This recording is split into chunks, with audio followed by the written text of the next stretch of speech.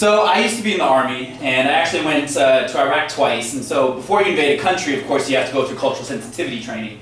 So one of the things that they taught us was, if you give a thumbs up, that's actually the equivalent of, giving them the middle finger. So instead, they told us, just give them the okay sign, because it's so much better. But I was like, okay, I know in some countries that actually means asshole, so I would feel bad showing that to little kids.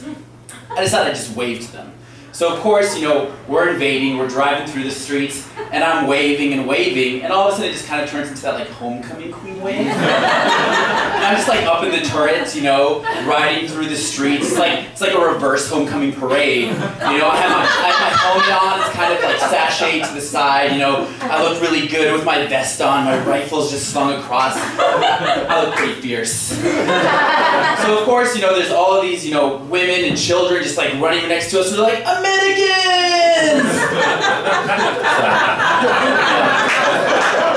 Let's sink in. So we, I know I don't really look like I was in the Army. Typically you would expect someone who looks like, Channing Tatum or Ryan Felipe or something like that. But the fun fact is, they're actually actors. They're not really people that were in the military. They play people like me.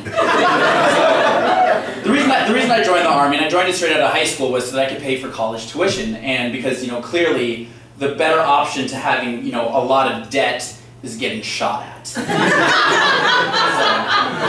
that's roughly how it worked out.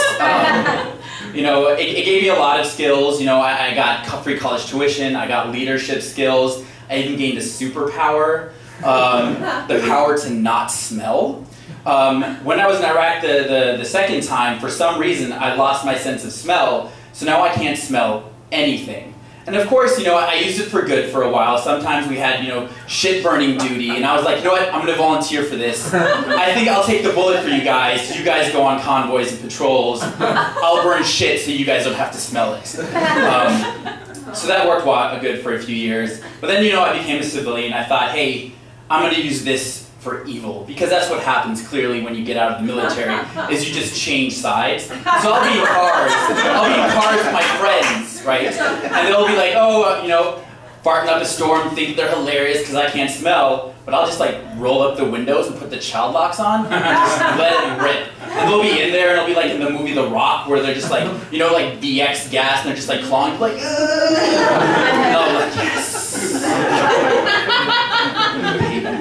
So, I also use it for other things. Not being able to smell has actually opened up an entirely new group of women who I can go out with, the hot, smelly ladies. People who have extremely bad body odor, but they look really good, but they just can't find the right man. But I'm that man.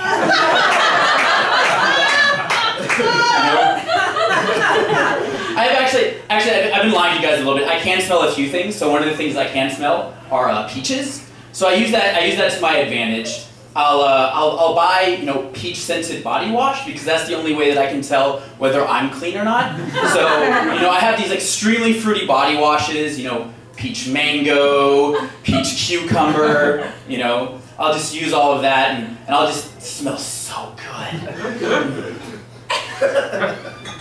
But